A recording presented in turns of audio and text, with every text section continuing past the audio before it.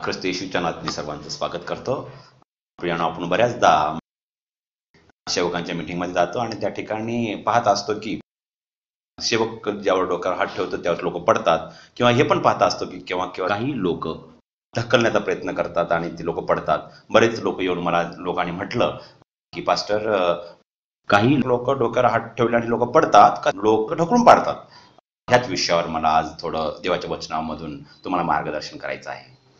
सर्वात प्रथम मी माझं उदाहरण देऊ इच्छितो. प्रियानो, प्रभूमध्ये ज्यावेळेस मी आलो त्यावेळेस नुकतंच पास्टर बेनहीन म्हणून सर्वांना इंटरनॅशनल स्पीकर आहेत, सर्वांना माहितीच असेल. मी प्रभूमध्ये आलो तर मुंबई या शहरामध्ये त्यांची फार मोठी मीटिंग होती आणि त्यांची सीडी माझ्या ब्रदर लोकांनी मला दाखवली की प्रभूनं कसं कार्य केलं, आणि त्यात मी बारकाईने पाहिलं. त्यावेळेस लोकांना आरोग्य भेटत होतं. देवाच्या उपस्थितीत लोक पडायचे, लोक रडायचे, पश्चाताप करायचे, आणि हे फार मला फार आश्चर्यचकित झालं, कारण प्रथम तो माझं दृश्य ते पाहिलं मी देवाच्या उपस्थितीचं. आणि त्यानंतर पास्टर बेनिहींच्या अनेक शिड्या पाहिल्या. नंतर मी पास्टर टी जी सांकलच्या अशा अनेक सेवकांच्या मी शिड्या पाहिल्या प्रियानो, की प्रभू कसं कार्य करतो. आणि नुकतंच मी पास्टर पॉलच्या चर्चमध्ये जात असताना पास्टर पॉल कुठे तर बाहेर जात होते आणि पास्टर पीटर जे देवाचे सेवक आहेत त्यांनी त्यांच्या शोजमध्ये एक सर्व्हिस घ्यायला बोलवलं होतं. आणि त्यावेळेस मी प्रार्थनेमध्ये होतो, पब्लिकमध्ये थांबलो होतो, आणि अचानकच ते शेवटच्या प्रार्थनेमध्ये प्रार्थना करत असताना देवाची महान उपस्थिती माझ्यावर जाणवली. आणि मी कधी खाली पडलो मला समजत नाहीये.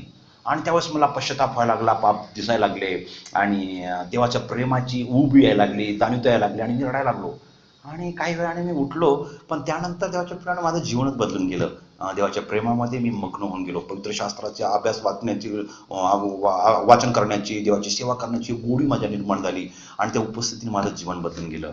आणि त्यानंतर मी पाहिलं की लोक पडतात, मी पण पडलो, मला कोणी पाडलं नाहीये. आणि त्यानंतर बायबलमध्ये असलेलं काय याविषयी मी शोध करायला लागलो. प्रियानो, पाहूया की पवित्र शास्त्रामध्ये 3 उदाहरणं पाहूया की ज्या ठिकाणी कोणी स्पर्श न करता देवाच्या उपस्थितीमध्ये लोक कसे पडले. पहिलं उदाहरण पाहूया प्रियानो, की शलोमोन राजांनी ज्यावेळेस देवाचं मंदिर बांधलं, मंदिर बांधल्याच्या नंतर दुसरं इतिहासचा 5वा अध्याय 12 ते 14 वचनापर्यंत तुम्ही वाचलं तर त्या ठिकाणी असं लिहिलं आहे की मंदिरामध्ये स्तुती आराधना करण्यासाठी याजक लोकांना उभं केलं, आणि ते स्तुती आराधना करत होते. करण्याचा नाद करून देवाच्या उच्च पातळीविषयी, त्याच्या पवित्रतेविषयी देवाची आराधना करायला लागली. आणि आराधना करत असताना बायबल सांगतं देवाचं तेज मंदिरात उतरून आलं, देवाची उपस्थिती मंदिरात उतरून आली. आणि ज्यावेळेस ते याजक लोक सेवा करत होते तर त्या उपस्थितीमुळे त्या लोकांना उभं राहत नव्हतं, ते पडायला लागले. असं पवित्र शास्त्रात दिलं की देवाच्या उपस्थितीमध्ये लोक पडत होते, त्यांना उभं राहत नव्हतं, असं या ठिकाणी आता लिहिलेलं आहे. आणि तुम्ही दुसरीकडे पाहिलं तर प्रियानो, प्रभू येशू ख्रिस्ताला कलवरीच्या क्रुसावर जाण्याच्या अगोदर गसमणीच्या बागेमध्ये योहानाचा 18वा अध्याय 5व्या वचनात जर तुम्ही वाचलं तर बायबल सांगते की प्रभू येशू गसमणीच्या बागेमध्ये असताना ज्यावेळेस कलवरीच्या क्रुसावर तो जाणार होता, त्याच्या अगोदर प्रियानो प्रार्थना करत होता पित्याकडे. आणि त्यावेळेस यहुदा इस्करोत काही लोकांना घेऊन त्यांना पकडून देण्यासाठी आला होता. आणि त्यावेळेस देवाच्या प्रियानो बायबल सांगते की तो अशक्त पडला होता, प्रार्थना करत होता. आणि त्यावेळेस तो म्हणला, हे पित्या, माझा हा प्याला टळून जाऊ दे, तुझी इच्छा असेल तर, नाहीतर माझी इच्छा नको तर तुझी इच्छा पूर्ण होते देवा. तर त्यावेळेस बायबल सांगते देवदूत आला आणि त्याला शक्ती दिली, आणि त्यावेळेस तो सामर्थ्याने उभा राहिला होता प्रभू येशू. आणि ज्यावेळेस यहुदा आला आणि त्याला म्हटलं, तूच मला पकडून देणारस का, तू ह्यासाठीच आलास का, ज्यावेळेस तो फक्त प्रभू येशू बोलला बायबल सांगतो. आणि तुम्ही जर वाचता योहानाचा 10वा अध्याय 18वा अध्याय 5व्या वचनामध्ये लोक उडून पडले असं बायबल सांगतं. त्याला येशूने स्पर्श नाही केला प्रियानो, देवाची उपस्थितीच्या द्वारे ते उडून पडले. आणि आपण तिसऱ्या ठिकाणी पण पाहतो प्रियानो की शौल मनाचा येशू ख्रिस्ताच्या लोकांचा छळ करत होता शौल. आणि त्यानंतर तो दिमिस्केच्या रस्त्याने जात असताना प्रियानो तो लोकांचा छळ करण्यासाठी निघाला होता. त्यावेळेस प्रभू येशू ख्रिस्ताने त्याला दर्शन दिलं आकाशामधून. आणि बायबल सांगतो की तेच त्याच्यावर चमकलं आणि आवाज आला, हे शौला शौला, माझा छळ का करतोस? तो म्हणला, तू कोण प्रभू? त्यावेळेस कडाडीत वीजसारखं देवाची उपस्थितीला दिसली, देव दिसला, आणि अचानक बायबल सांगतो खाली कोसळून पडला. पण या ठिकाणी पण पाहतो देवाचं दर्शन झालं, त्या ठिकाणी देवाची उपस्थिती कोसळून पडला. तुम्ही एस्केलचं पुस्तक, दानियेलाचं पुस्तक, एवढंच नाही, प्रकटीकरणाचा दुसरा अध्यायामध्ये तुम्ही पाहाल की बाप्तिस्मा योहान ज्यावेळेस स्वर्गामध्ये गेला त्यावेळेस येशूचं दर्शन घेऊन तो मृत्युमुखी पडला. पण देवाच्या उपस्थितीमध्ये अनेक ठिकाणी लोक स्पर्श न करता पडलेले आपण पाहतो प्रियानो. तर या गोष्टी पाहत असताना प्रियानो की अनेक लोक जेव्हा देवाच्या उपस्थितीमध्ये पडतात, प्रार्थना करताना पडतात, त्यावेळेस पडल्याच्या नंतर न पडणारे लोक देखील त्या लोकांकडे पाहून म्हणतात की अरे, ते देवाचे प्रेमाचे लोक आहेत, देवाची उपस्थिती त्यांच्यावर आहे. मी दैहिक आहे, मी पापी आहे, मी टाकाऊ आहे, देवाने मला सोडलेलं आहे, देव माझ्यावर प्रेम करत नाही म्हणून मी पडत नाही आहे. प्रियानो, मला तुम्हाला सांगू द्या की देवाची उपस्थिती झाल्याच्या नंतर लोक जे पडतात किंवा जे पडत नाही आहेत, पडणं किंवा न पडणं हे महत्वाचं नाही आहे. प्रियानो, मला सांगू द्या, योहानाचं पहिलं पत्र 2रा अध्याय जर 26 वचन जर तुम्ही वाचलं तर त्या ठिकाणी असं लिहिलेलं आहे की देवाच्या प्रियानो, देवाचा अभिषेक तुमच्या आतमध्ये असतो. तो खोटा नाहीये, तो तुमच्या मध्ये असतो. आणि ते पडो किंवा न पडो प्रियानो, त्या अभिषेकाच्या, त्याच्या उपस्थितीचा, त्याच्या आत्म्याचा एकच उद्देश आहे की तुम्ही आणि मी ख्रिस्तासारखं बनावं. आपलं चरित्र, आपलं वर्तणूक देवासारखी बनावी, ह्यासाठी देवाची उपस्थिती येते. तुम्ही पडले नाही म्हणून तुम्ही दैहिक आहात किंवा हे पडले म्हणून फार अभिषिक्त आहेत, हे नाहीये. कारण बायबल सांगते देवाची उपस्थिती आल्यानंतर लोक पडतात. पण पडतात हे देवाच्या उपस्थितीत पडतात असं नाहीये. तुम्ही जर लूकचा 9वा अध्याय जर तुम्ही वाचला बारकाईने प्रियानो, तर त्या ठिकाणी लिहिलेला आहे, भूतग्रस्त व्यक्ती होता. त्याला शिष्याकडे नेण्यात आलं, त्याच्या बापाने शिष्याकडे नेलं त्याच्या पोराला, आणि शिष्याला ते भूत घालवता आलं नाही. भूत घालवता आलं नाही म्हणून ते येशूकडे गेले. येशूने पाहिलं, अरे, आणि शिष्याला म्हटलं, अरे अविश्वास तुम्ही, मी तुमच्याजवळ किती वेळ राहणार आहे, तुम्हाला हे भूत कसं काढता आलं नाही. म्हणून बायबल सांगते येशू जेव्हा त्याच्याजवळ गेला त्यावेळेस त्याच्या उपस्थिती इतकी जाट जाणवली त्याला की बायबल सांगते भूताने त्या माणसाला खाली आपटलं आणि त्याला पिळून भूत निघून गेलं.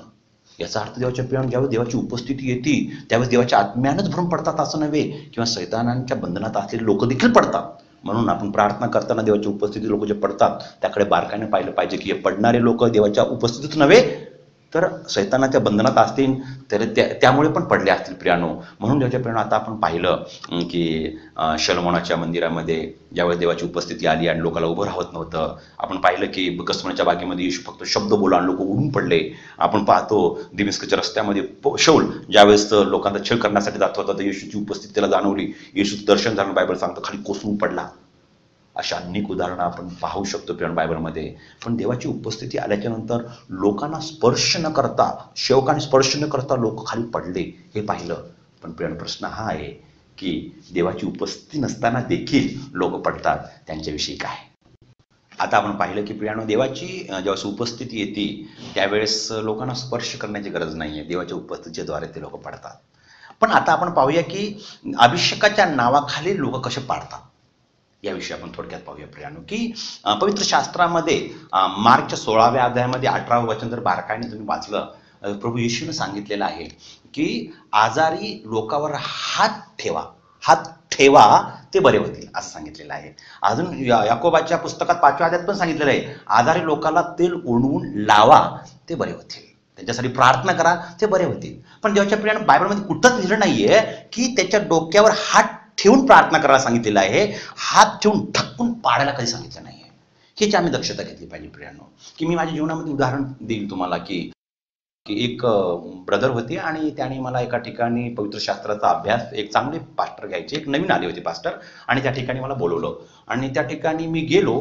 त्यानंतर अनुवादाच्या पुस्तकावरून ते देवाचा सेवक एवढं जबरदस्त, म्हणजे मी कधी ऐकलं ना अशा अद्भुत गोष्टी तो शिकवत होता आणि मी फार देवाच्या वचनाचा आनंद घेत होतो. फार मला आश्चर्य वाटत होतं की अरे प्रभू, पवित्र आत्मा तो किती चांगल्या गोष्टी शिकवतात जे मला माहिती नाही ते. आणि प्रियानो, अर्धा तास मी देवाचा एन्जॉय करत होतो वचनाचा, आणि अचानकच पास्टर अर्ध्या तासाच्या नंतर ते म्हटले की मला देव आता चालवत आहे की आता वचन बंद करूया आणि अभिषेकासाठी प्रार्थना करूया. मला थोडं वाईट वाटलं, पण म्हटलं काय देवाची इच्छा असेल. पण त्यावेळेस देवाच्या प्रियानो ते सर्वांना एकाला स्टेज पाशी बोलवायचे आणि एकासाठी प्रार्थना करायचे, एकाला बोलवायचे, एकासाठी प्रार्थना करायचे. आणि प्रार्थना करता करता सगळे लोक, थोडके लोक होते, संपले. आणि प्रियानो, या मित्राने मला आणलं होतं ते, आणि मी सर्वात शेवटी होतो आणि त्या मित्राला बोलवलं. मित्र स्टेज पाशी गेला, स्टेज पाशी त्याच्या डोक्यावर हात ठेवला प्रियानो आणि प्रार्थना करायला लागला. पास्टर धन्यवाद धन्यवाद अशी प्रार्थना करायला लागला. आणि तो प्रार्थना करत करत करत करत करत करत तर देवाच्या प्रियानो त्याला स्टेज पासून भिंतीपर्यंत त्याला ढकलत ढकलत ढकलत, तो पडलाच नव्हता, तो पाठीमागे जायचा, पडतच नव्हतं, पाठीमागे जायचा. आणि शेवटी पाठीमागे भिंत लागली त्यावर तो खाली पडला. आणि तोपर्यंत मला ते पाहून चांगलं नाही वाटलं. त्यानंतर मी हॉल सोडून बाहेर निघून गेलो. आणि निघून गेल्यानंतर तो मित्र पळत आला, अरे म्हटलं काय अभिषेक होता ब्रदर, तुम्ही प्रार्थना नाही आले? मी म्हटलं हो, फार अभिषेक होता. म्हटलं की तो अभिषेक स्टेज पाशी नव्हता, त्या भिंतीपाशी होता. त्या पास्टराला त्या अभिषेकात पाडण्यासाठी तुला स्टेज पासून ढकलत ढकलत भिंतीपर्यंत न्यावं लागलं. त्यावेळेस त्याला कळालं मला काय बोलायचे ते. मला खरं सांग, तू अभिषेकात पडला का तुला पास्टरने पाडलं? ते मला नाही पास्टर, मी तिथून पडत नव्हतो, ढकलत ढकलत ढकलत त्याला भिंतीपर्यंत मला निघालं, तिथं पडलो मी. प्रियांनो, हे पाहून मला फार विचित्र वाटलं. त्यानंतर मी थोडक्यात सांगेल की प्रियांनो, माझ्या जीवनात अजून एक अनुभव आला की एक देवाचा महान सेवक, अभिषिक्त सेवक होता. तो पुण्यामध्ये एक फायर कॉन्फरन्स नंतर ठेवलं होतं आणि त्या ठिकाणी ते आले होते आणि एका मंडळीमध्ये त्यांना बोलवलं होतं आणि त्या ठिकाणी पुण्यातले सर्व सेवक आणि सर्व लोक फायर कॉन्फरन्ससाठी आले होते आणि त्या ठिकाणी ते सेवक म्हटले की मी सर्वांसाठी प्रार्थना करू शकत नाहीये, तर जे प्रार्थना करतात त्या लोकांना पुढे बोलवलं आणि सर्व लोक जे प्रार्थना करू शकतात ते सर्व लोक पुढे आले आणि त्या पास्टरने स्टेजवरून सर्वांसाठी प्रार्थना केली आणि सर्वांसाठी प्रार्थना केल्याच्या नंतर ते म्हटले आता तुम्ही जा प्रार्थना करायला आणि ते सुटले प्रार्थना करायला प्रियांनो आणि सगळं असं धावत आले की येशूच्या नावात प्रियांनो. सर्वसाधारण व्यक्ती थांबल्या, डोळे बंद करून आणि प्रार्थना करून जर ढकललं तर अचानक पडतो प्रियांनो. असं काम चालू होतं सर्व लोकांचं. त्यावेळेस प्रियांनो, माझ्या जवळचे मित्र होते, माझे तरुण लोक माझ्या चर्चमध्ये आले होते आणि ते प्रार्थना न करताच निघून गेले पाहून.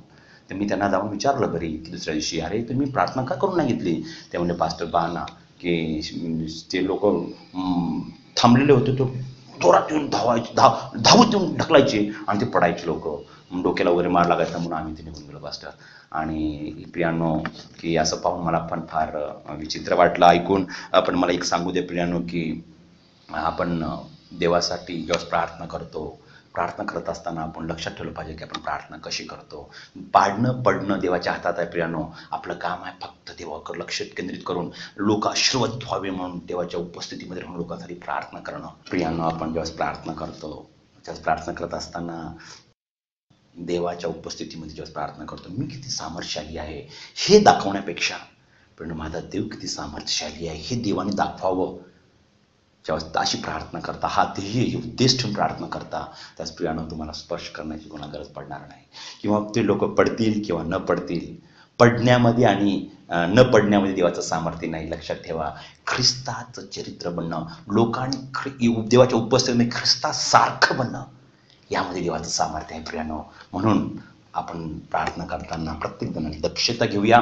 की मला सांगण्याचा एक उद्देश आहे की प्रियांनो, हा व्हिडिओ जे मी या व्हिडिओमध्ये जे बोललेलो आहे, या बोलण्याच्या द्वारे कोणाला दोष द्यायचा नाहीये, कोणाला दुखवायचं नाहीये, पण माझी एकच इच्छा आहे प्रियांनो की देवाच्या अभिषेकाला आपण गांभीर्याने घेऊया आणि प्रियांनो, आपण देवाच्या उपस्थितीत कशी प्रार्थना करतो याचं भान ठेवूया आणि पवित्र आत्म्याला लोकांच्या जीवनामध्ये कार्य करण्यासाठी परवानगी देऊया.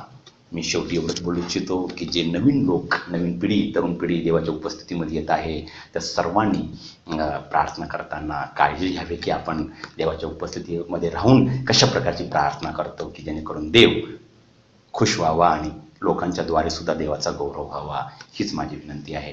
प्रियांनो, हा जर व्हिडिओ आवडला असेल तर नक्कीच लाईक करा आणि तर अशा अनेक विषयावर तुम्हाला बोलावं अशी जर इच्छा असेल तर नक्कीच कमेंटमध्ये ते तुमचे विचार मांडा, जेणेकरून आम्ही त्या विचारावर व्हिडिओ बनण्याचा प्रयत्न करूया. ख्रिस्त येशूच्या नावात मी तुमचा आभारी आहे. धन्यवाद.